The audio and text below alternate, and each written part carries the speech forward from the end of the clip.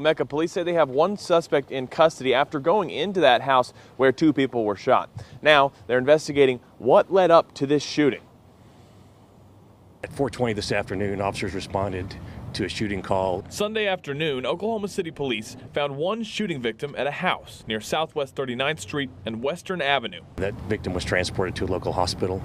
A few minutes later, we also had a call from a hospital saying that there was another victim that showed up that had been shot. One of those victims was taken to surgery and in critical condition, but it's still unclear how the other is doing. Police say they're not sure how this happened, but they went in to clear the house and came out with an arrest. They go inside, clear the house, make sure that all the victims are out, and then make sure that obviously if there's any suspects inside, we'll take those into custody. On the scene, we saw them come out with multiple people, but police told us they only had one suspect in custody. Investigations, in its beginning stages, so we'll have our investigators come out and our CSI units come out and process the scene.